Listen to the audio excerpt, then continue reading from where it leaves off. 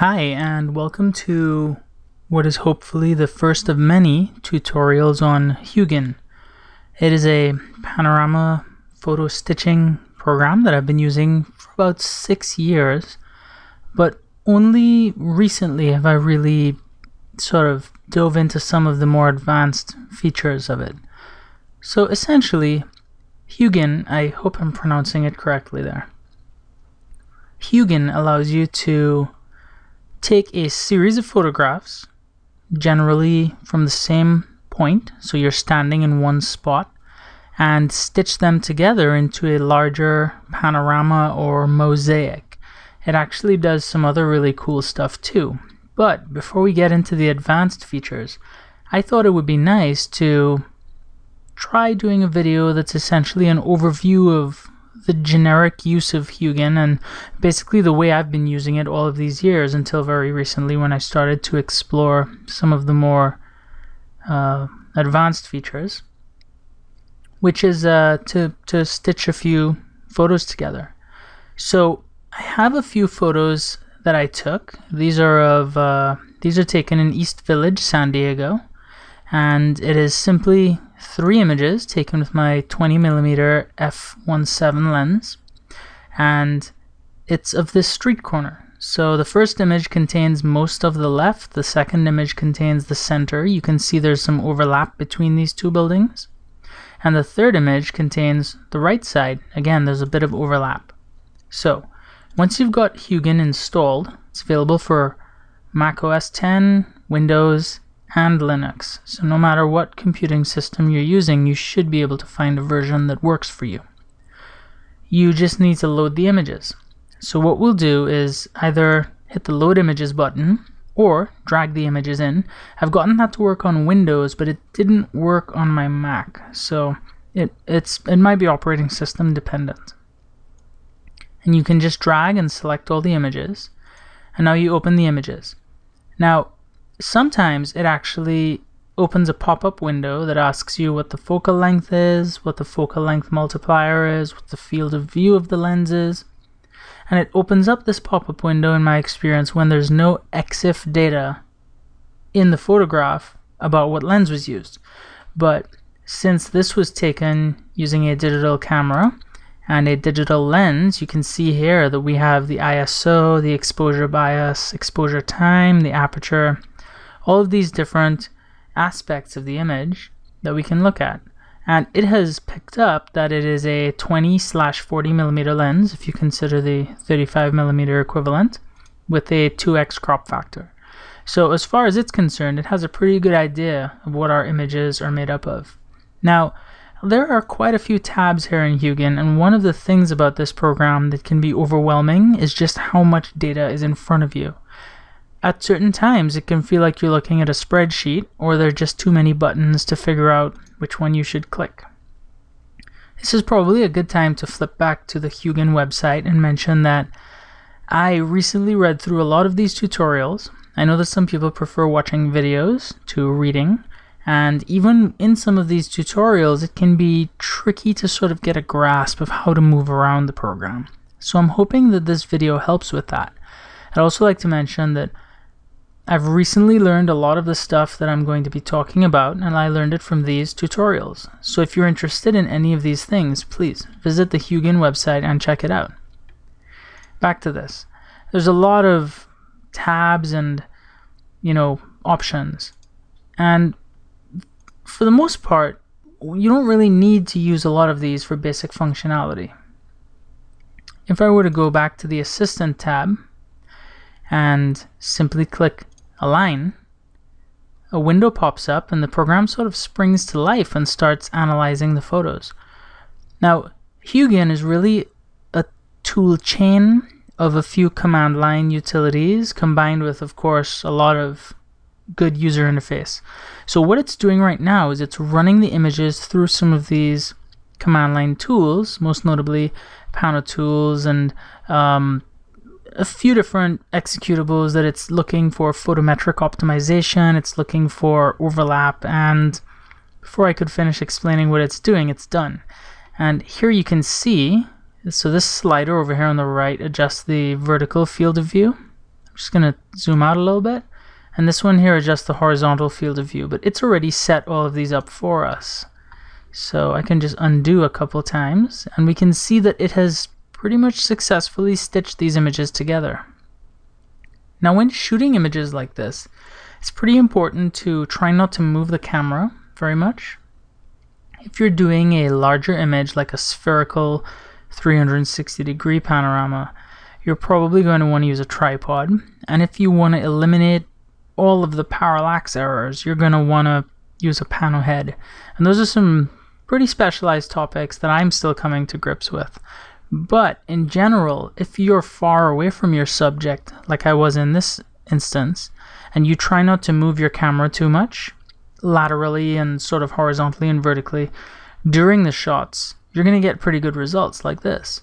So here you can hover over the numbers and you can see the images, numbered 0, 1, 2.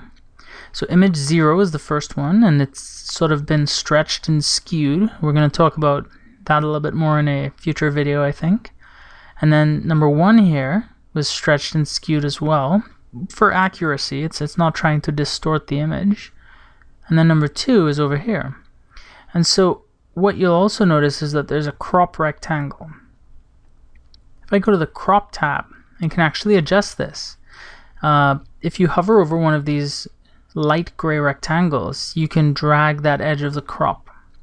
So I can drag the crop in if I didn't want to see that much of that palm tree or much of this stoplight, street sign. And you can sort of crop your image to your liking. And once you're happy with that, you can close the fast panorama preview window. It takes you back to this window, and it seems like nothing's changed, but a lot has changed. Over here in the Stitcher tab, if you wanted to output your panorama, I usually ask it to calculate the optimal size for the stitch. Now what this is about is, if I go back to the preview, I get to that by hitting this GL button, the OpenGL preview. You can see here this black area, and that's sort of our canvas. The crop area is within our image size, so it's actually going to render the full image, and then it's going to crop it. So if I close the preview again, we come back here and we can see that it's sort of calculating the optimal size for this. And then our crop rectangle, I believe it's from the edge, so 4000 pixels from the bottom edge, 600 pixels from the left edge, etc.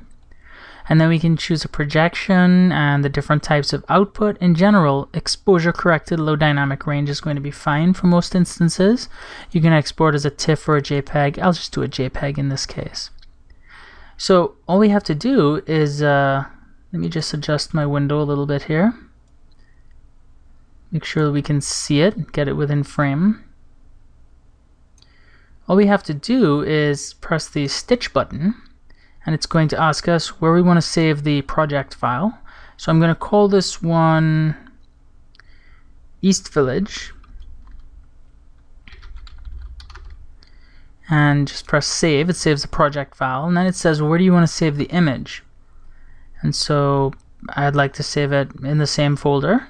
It's chosen the name, and we get these windows popping up again.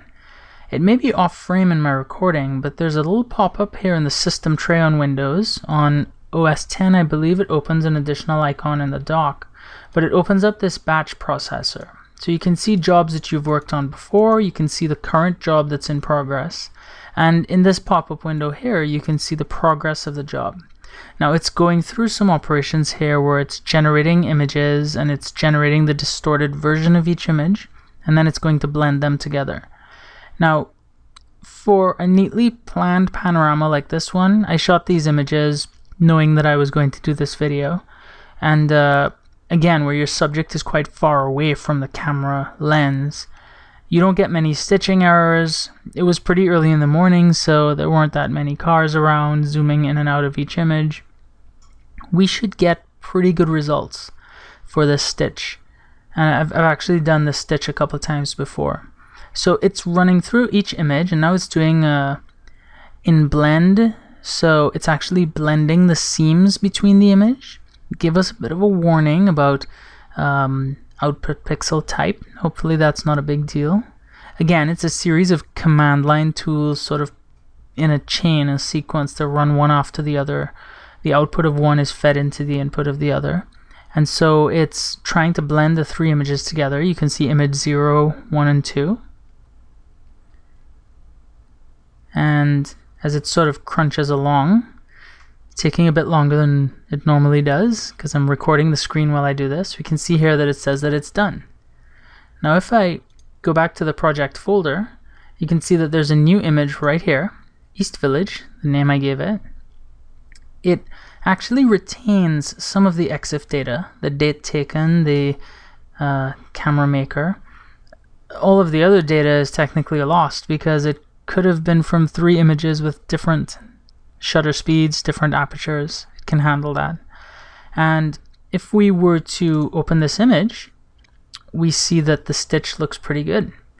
It's cropped the way we cropped it. The tree is sort of cut out of the edge and we don't see the street sign. I cut out a little bit of the street down here. And this looks really good. If you were to zoom in, it's not really possible to see any of the seams. I'm sure if you looked hard enough, you could find a couple of the seams. For instance, I think there should be one somewhere around here. I'm having a hard time locating it. Oh, here we go. This looks like it could be where one of the seams was. Right here where these roof tiles sort of come up. But again, it's almost impossible to see. This is a really good stitching job. So that's easy. That's what you do if you just have well-planned imagery and you just put it in one end of the program and it comes out the other. But what do you do if you run into some issues? Well, if we activate Hugin again, I'm not even sure if I'm saying that correctly, you can see the different tabs. So we have the images, and you can see each image now has yaw, pitch, roll, and it has a number of control points. It has its order in the stack, and in general, stuff has been done to these images. If we want to see what was done to the images, we can go to the control points tab. Now, this is kind of the heart of Hugin, or at least the part that I use the most. And it shows 2 images side by side, and then it shows control points below. Now, it shows the images in these drop-down menus. Image 0, 1, 2. Right now it's showing image 0 in both panes, yet it's showing control points, and they're at different locations. The reason for this is a little bit confusing, but I'll try to explain it as best as I can. If you select image 0 and image 1, the control points that are shown are normal control points, and they reference the same spot. For instance, if I were to choose control point number 3 here, you can see that it's showing the spot down here in the windows where it found a common location. And if I press 1, it zooms into it. If I press 0, it zooms out. And I can click any of the other control points and see them. Here's control point number 1, number 5, number 4, and you can see these are spots that Hugin has automatically determined have a common ancestry in both of the photos. Now if I zoom back out just by pressing 0, and then I switch to image 0 for both panes, it's showing me sort of feature control points. There's a few kinds. There's a vertical line, there's a horizontal line, and then there's a line. And I believe you can also do a normal control point in this view, but I'm not sure why.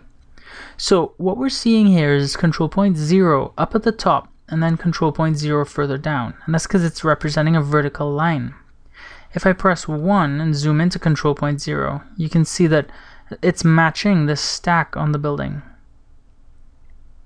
Now, if we open up the OpenGL preview, the window again, I just realized that earlier in the video when I showed you the sliders, you may not have seen it because of the... Well, that's interesting. It won't let me select it.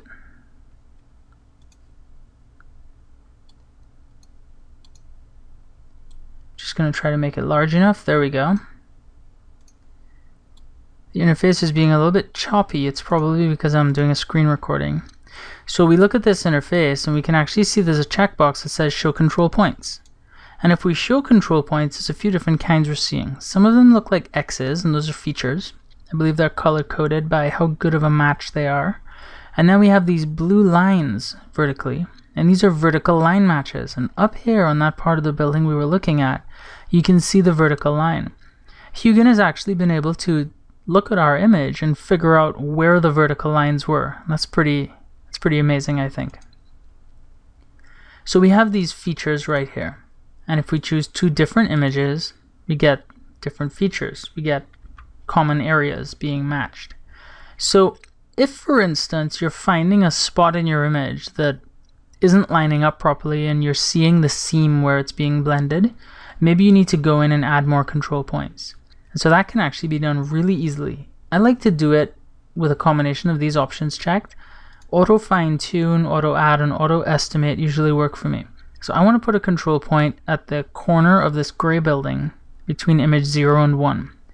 I can just click on image 0 and sort of drag it to reposition it right there on the corner of the building. And you can see it actually jumped to image 1 and it figured out where the corresponding control point is.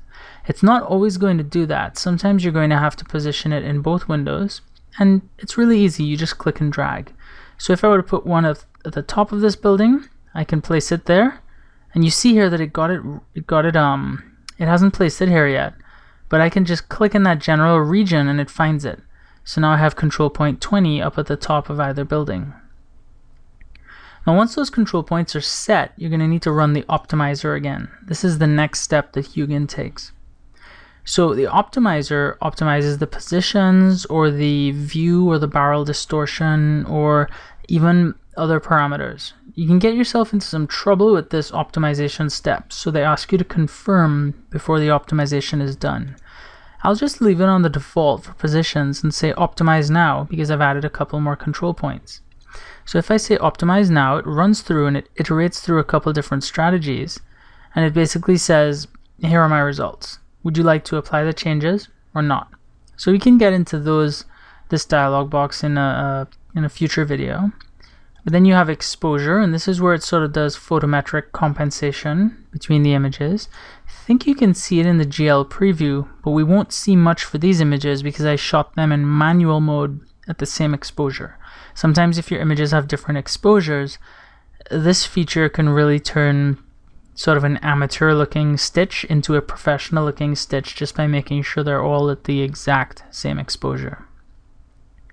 So that's a little tour of Hugin and just how to do a basic stitch. It's just 3 images side by side. The lens data was already there, and all we had to do really was hit the align button, and then we could have just clicked create panorama. But instead we went to the Stitcher tab and we made sure the canvas was the optimal size. We changed it to JPEG. Then we stitched the panorama. There's a lot of different ways to use the software, and the assistant on the first page is one way, and you can dive into each tab and fine-tune whatever else you're trying to do. So I have a couple ideas for some other videos I'd like to do.